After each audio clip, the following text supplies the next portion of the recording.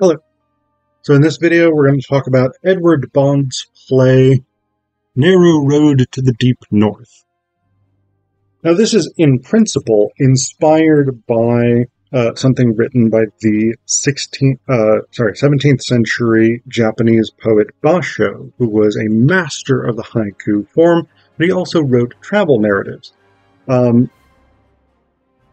Road to the Deep North as a play doing conceptual work in the line of Bond's rational theater is a reasonably interesting play. That's one of two ways I'm going to look at this play, as a conceptual play within Bond's schema. So, as a reminder, the rational theater is a not entirely clearly explained concept, in my opinion, that Bond... Basically, what Bond envisions the role of theater to be is that it prompts viewers to ask questions, critical questions about the world, to explore and to interrogate the sociocultural circumstances in which they find themselves. How exactly this differs from Brecht's epic theater, for instance, is where I'm not quite clear.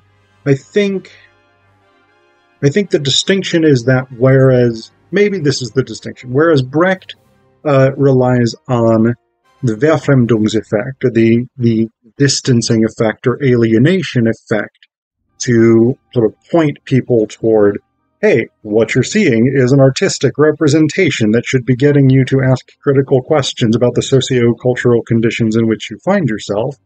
The rational theater does not do that. The rational theater utilizes naturalism, or more naturalistic storylines, performances, etc., to get people to critically ask questions about the sociocultural conditions in which they find themselves. So, Narrow Road to the Deep North isn't as naturalistic, I would say, as a play like The Sea, but it is moving in that direction. So the basic storyline follows Basho, who again was a 17th century Japanese poet. He goes to the deep north for 30 years, then he returns to the south, this is the south of Japan, and he finds that the city, which apparently there is one city in the south of Japan, is now run by a guy named Shogo. Shogo is the basically son of peasants who became a bandit and managed to conquer the city and kill the emperor, and he now rules with an iron fist. As Basho says, in scheming with Shogo's prime minister, he says, "He's imprisoned innocent women, orphaned children, made the men soldiers, and killed them. His city is hell, ruled by atrocity. I could put up with it if I could still hope. But how can I hope if he destroys religion?" Incidentally, one of the other major characters in this is Kiro, who initially is introduced as just sort of sitting alongside a road, and Basho is like, "Yes, I've gone to the north and gotten enlightenment," and Kiro's like, "Let me be your disciple." And Basho's like, "No, go to the seminary." So Kiro goes and becomes a priest, or he becomes a seminary student, like on his way toward being a Buddhist priest. He eventually he becomes Shogo's buddy, and they hang out for a while. But Kiro, in a drunken prank, decided to stick a sacred pot over his head, to the amusement of his fellow monks in training. The problem was that Kiro's head got stuck, and the pot started to cut off his airflow. They tried to get various people to help, including Basho, who was unable to do it, including witches and wise men and whatever fucking things along the road. And then they got to this. They got to the palace, And Shogo was like, yeah, I'm going to fucking smash this pot so this dude won't die. So, and they're not pleased with that because it's a sacred relic. So that's the background here. But how can I hope if he destroys religion? He knew the pot was sacred. Of course, that's only a symbol, but we need symbols to protect us from ourselves. If he destroys them, there's no future. A fool destroys men, but a fanatic destroys their hope, and he's a fanatic. So, Basho and the Prime Minister leave the south. They go to the north, where Basho has apparently met some barbarians. The barbarians are a British Commodore and his sister / lover. It's kind of a weird thing because they refer to each other as brother and sister.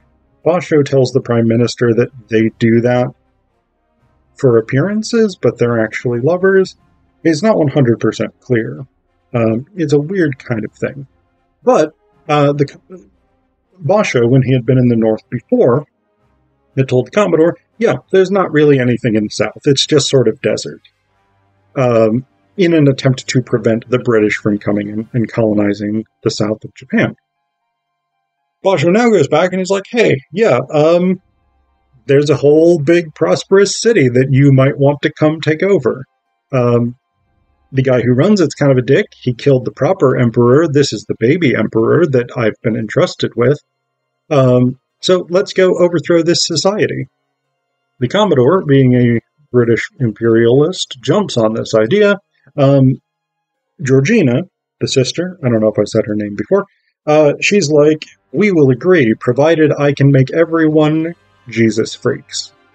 Like, literally, she is very, like, fanatically religious and, like, going around with a tambourine singing, like, hallelujah and bits of hymns all the time. Like, all the time. So, Basho and the Prime Minister agree. They go, they do that, because they have guns, and the Japanese under Shogo don't. The conquest is fairly quick. At which point, the Commodore is sort of running society semi-benevolently. Georgina is converting everybody by force, whether they actually understand that they're being converted or what Christianity entails or not. So that's her whole thing. But, interestingly enough, we learn that Georgina actually doesn't give a shit about religion. Apparently she learned Japanese in an hour.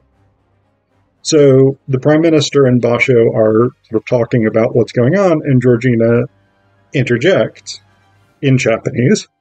And then Georgina says, Basho's like, you speak Japanese? And Georgina's like, I had a spare hour last Wednesday and I thought it would be useful. I want to be able to talk to intelligent people. My brother has a lot of good qualities. Yes, he has, but no one could deny he's a bore. That's why they sent him out here. The English send all their bores abroad and acquired the empire as a punishment. She laughs. Those poor priests shouting hallelujah and banging their tambourines. Basho says, do you mean you weren't sincere? Georgina says, did you think I was? And basically what she explains is that she is running this portion of the British Empire not through force, so not in the way that Shogo ran his domain through violence and murder, but she's running it through a sort of ideological, by making religion an ideological state apparatus. Basically, she has made religion a tool through which she can control the hearts and minds of the people. Shogo, in the north, where he's fled to, along with Kiro, they raise an army to reconquer the south, which they managed to do, because very conveniently, Shogo has bought a bunch of guns from an Arab trader who happened to have washed up on the shores of Japan with a ton of guns he was looking to sell.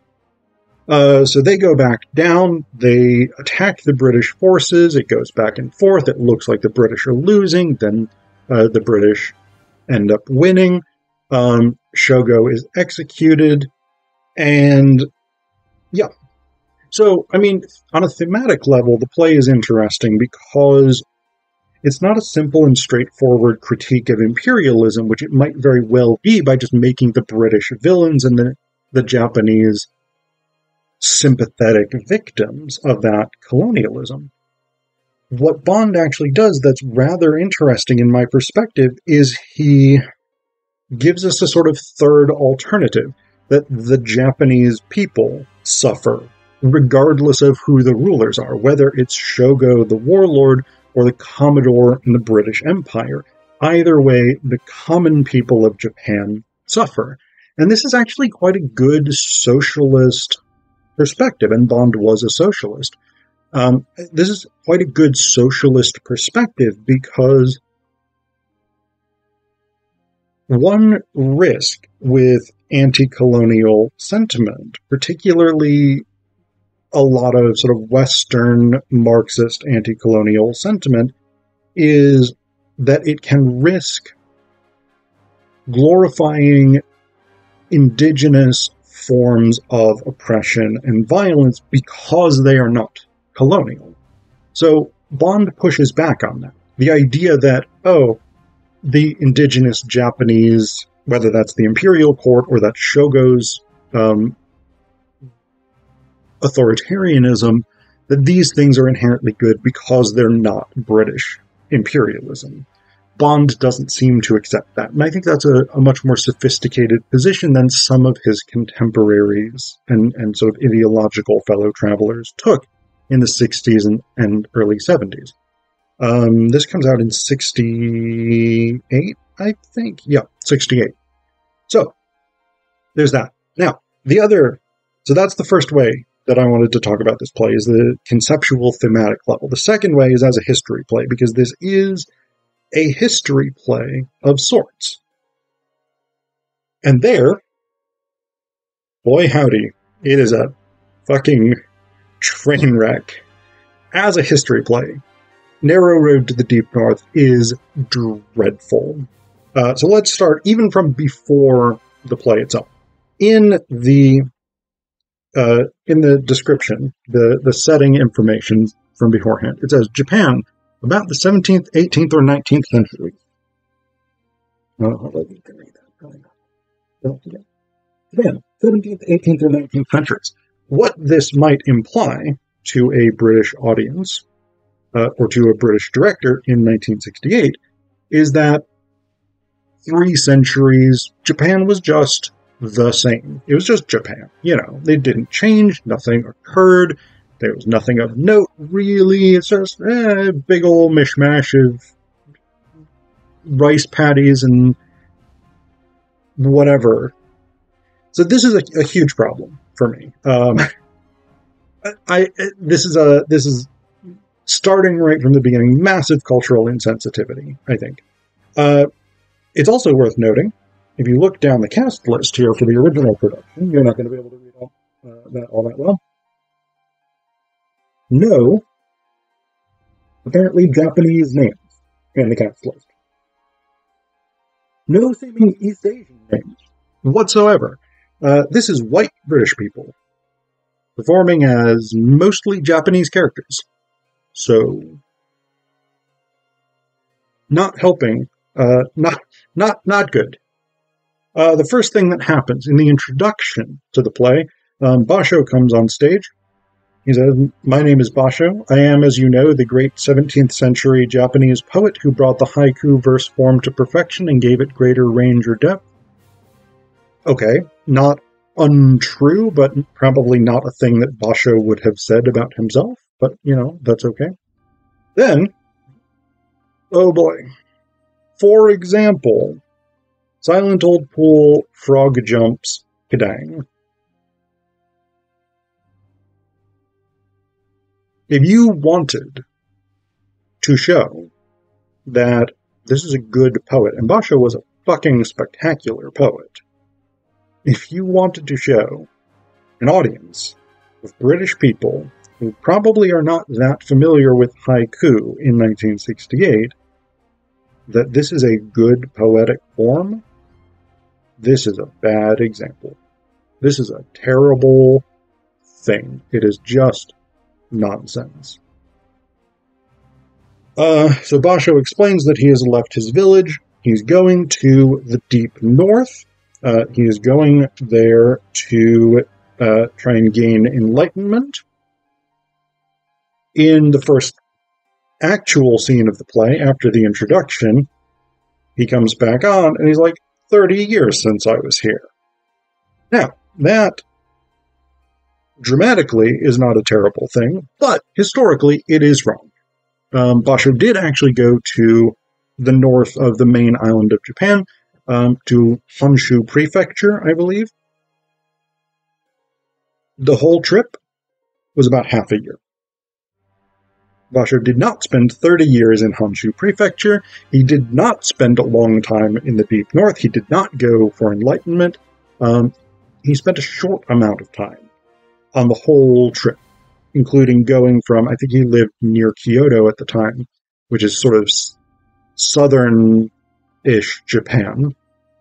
So he went to the north, the trip up, staying there and back half a year, not 30 years. So, right off the bat, we are fucking wrong about Basho's own autobiography, literally the thing that was theoretically the inspiration for this. So we've got that bit. Now, the role of the Commodore and Georgina. Now, they make sense from a thematic perspective because Bond is taking issue with colonialism, British colonialism in particular. He's a British author, etc., etc. The problem is, Basho lived during what's called the Edo period in Japan. The Edo period was isolationist. The only foreigners allowed in Japan during the Edo period, there was a small trading outpost in, I think, Hiroshima, run by the Dutch. The Dutch were allowed to keep this one trading post. Other than that, no. Foreigners were not allowed. The British were not allowed. Arabs were not allowed. So the two groups of people whom Basho or Shogo interact with, who are foreigners, would not be there during the Edo period. I think it was 1868 that Commodore Matthew Perry of the U.S. Navy shows up with a warship and is basically like, hey, Japan, guess what? You're open for trade now. And the Japanese were like, we don't really want to. And Matthew Perry was like, yes, well, here's guns. So, now that's a great dramatic event. If you were Bond, you could have fucking dramatized that if you were concerned about imperialism in a Japanese context. But no. He makes up this nonsense that historically is completely incoherent. It makes no sense whatsoever. In the 17th century, when Basho lived, there were simply no British imperial forces in Japan. It is not accurate. We also get this sort of brief description of the guns that Shogo has bought and how they function. It's not 100% clear exactly, because the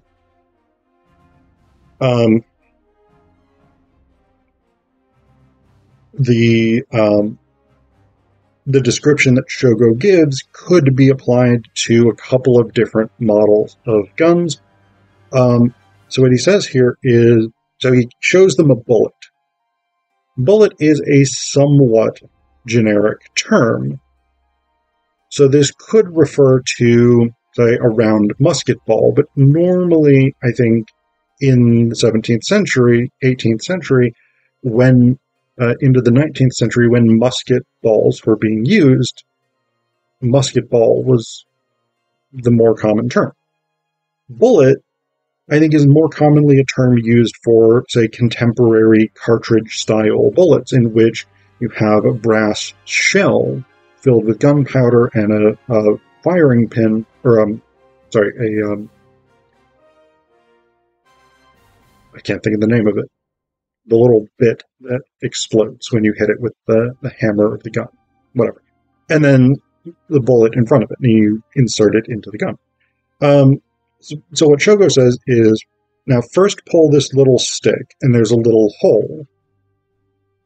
That could be, theoretically, a ramrod taken out. but that's kind of a long stick to describe as a little stick. That could also be something like the bolt on a bolt-action rifle. You pull on a bolt-action rifle, if the rifle is along here, you pull back and you pull up and back, and that opens the chamber on the gun. Push the bullet in like that and push a little stick like that, now it's up inside. So that can be closing the action on a bolt-action rifle. That could theoretically be using the ramrod to drive a bullet down the barrel in a muzzle loader. The reason I don't think it's that, though, is because the next thing is, when you're ready, squeeze this little curved thing below, that'd be the trigger, and it goes bang and shoots through the top. And there's your dead man. If you're using a muzzle loader, there's an additional step, or a couple of steps, depending on what type of muzzle loader you're using.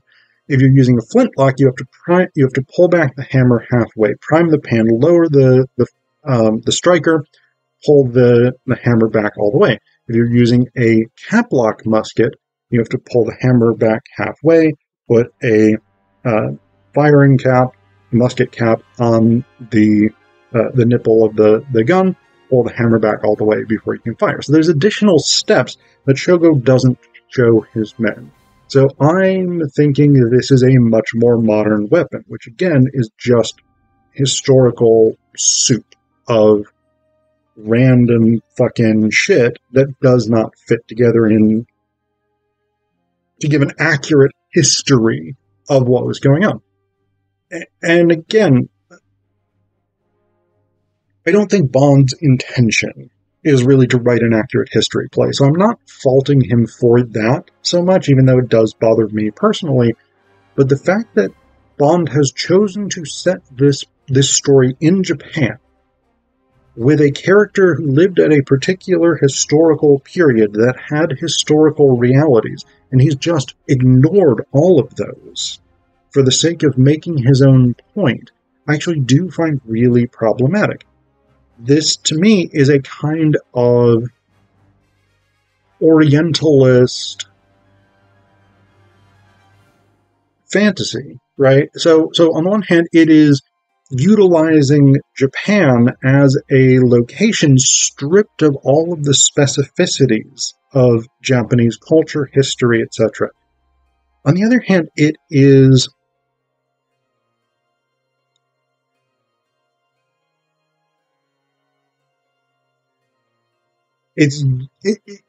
the thing that Orientalists often do, where the East, the Orient, whatever it is, becomes a sort of general signifier for foreign stuff. And that's the end of it. And it's an incredibly problematic and racist approach